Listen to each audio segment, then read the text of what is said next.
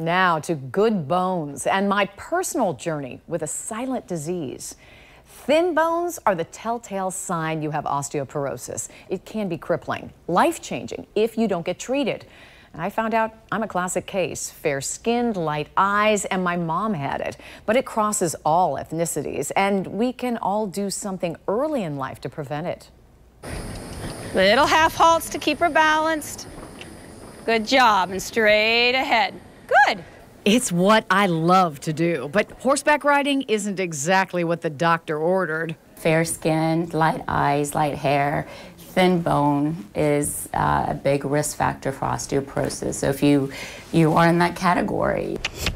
Good job.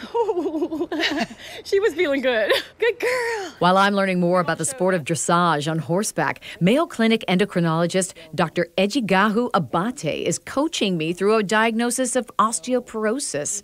She encourages me to make wise choices while allowing a little leeway for my time in the saddle. Osteoporosis should not define you. You should still live your life.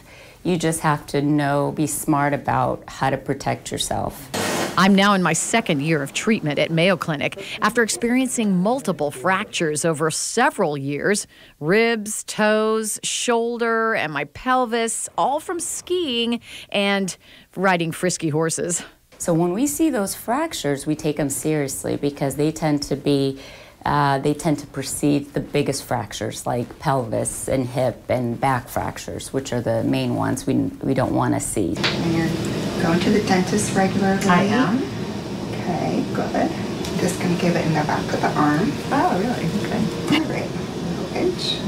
A moment to rest my eyes and... Just put a Band-Aid on there. Didn't feel a thing. Very good. Awesome. That's it. For me, Prolia, an injection every 6 months, is making a difference. And Dr. Abate says she can tell. It looks like we've gained. You're still in osteoporosis, but you're almost out of it.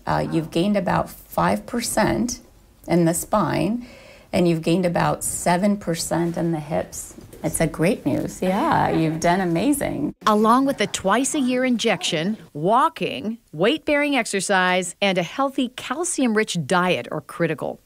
Now, this habit is non-negotiable. Every night when I get home from work, I take 2 of these.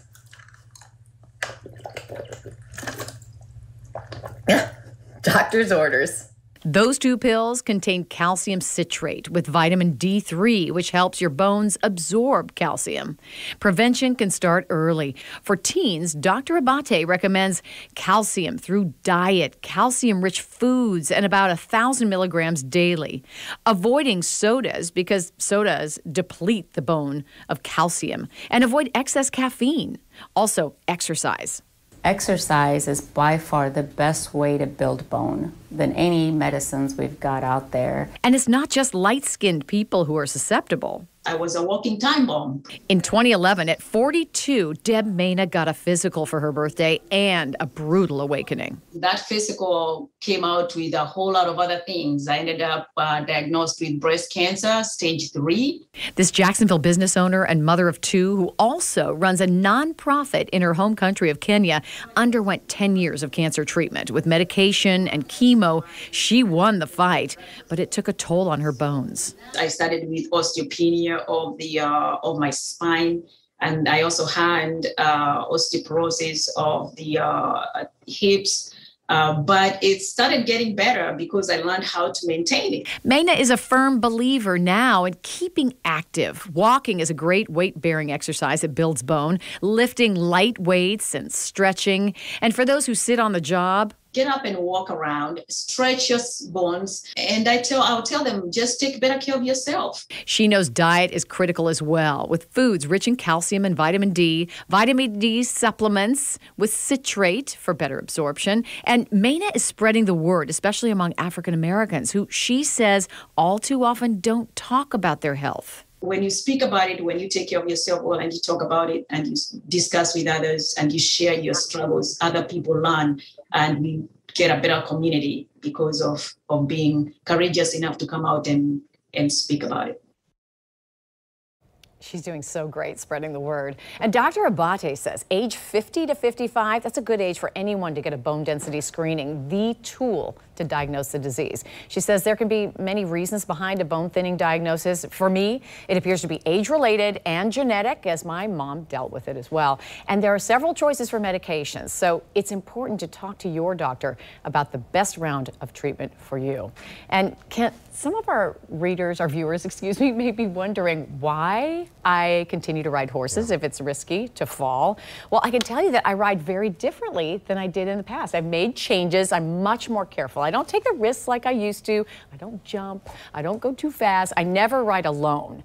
And I have plenty of good conversations with my doctor on ways that I can continue what I love to do, but also protect myself.